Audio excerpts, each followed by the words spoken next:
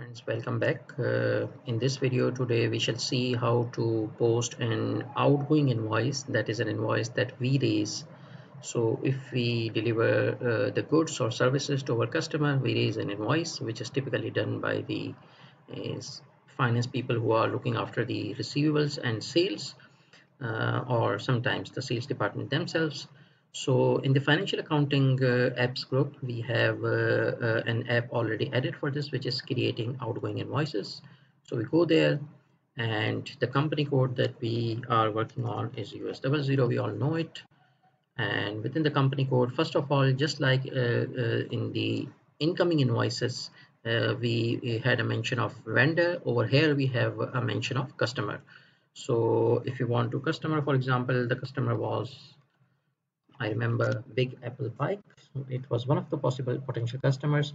And as we have been discussing in earlier videos, that with the same name, there are many customers opened just because for every student, the same customer has been created more separately. So you will see the IDs of the customer different, but the names are same.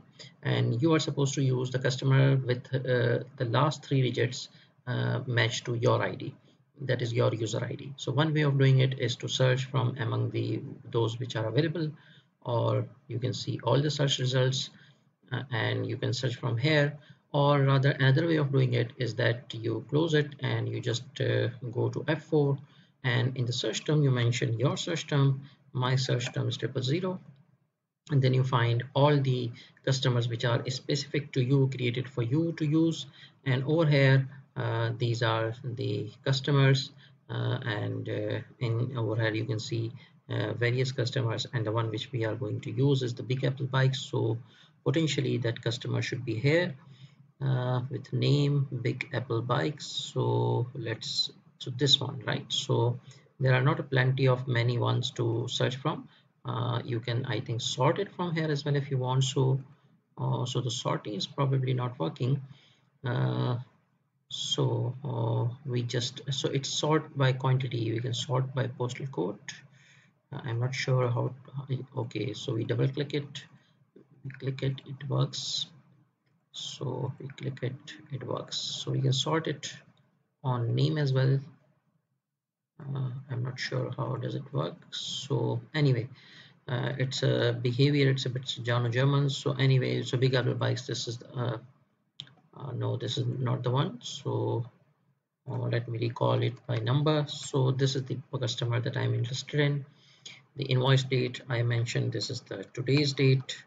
So document date and invoice date are same. The amount, for example, I press enter so that the system accepts it, and you see the name of the customer over here on the right hand side once the code was given here. And the amount, say it is 1201 US dollars.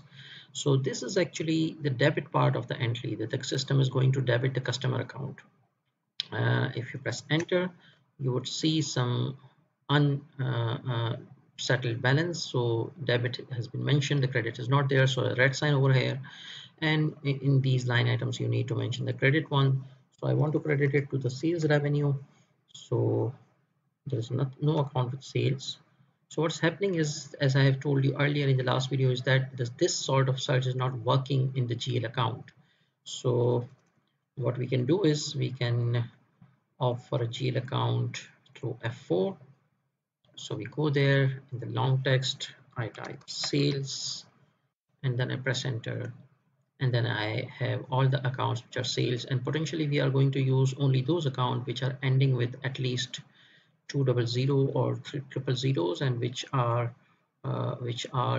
so this is the one account, sales revenue account, which is the default account in the chart of account, although you can make use of any other account, but these are the specific account created by different users. So this was created by user 070, this was, for example, created by user 57, and this is the standard one.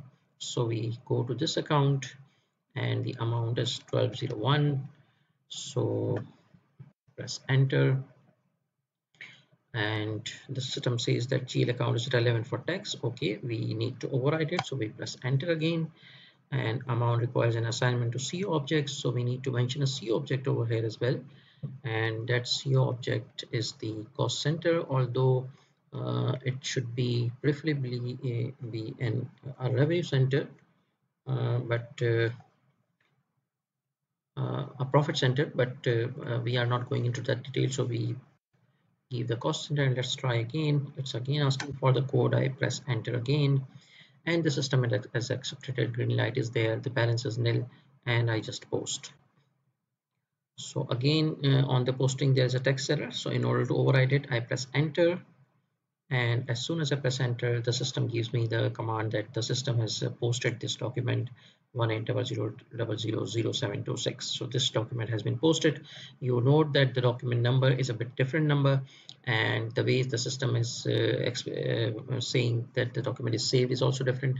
So just to mention on a side note, on the lighter side, that within the Fury application, this particular app is not on the background, is not Fury based, because you don't see any arrow over here from which you can directly move on to home.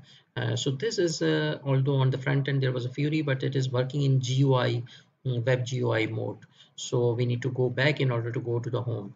And also this message and this not working of automatic search is also are some of the indicators that this layout, this user interface is a bit different from the standard Fury interface. So some of the apps SAP has converted into purely Fury based apps, and some of them are still working in GUI mode, web GUI mode. So this is the one which is working in the web GUI mode, but this is something which is on the lighter side. You don't need to remember it. We just need to put the data. So in the next video, we shall see how to pay for this, how to collect payment from this customer. But before doing this, I will be making a couple of other invoices entered in this customer, so then so that when we collect the payment, we shall have a choice of which invoice payment we are going to collect. So thank you. In the next video we shall see the payment, the collection.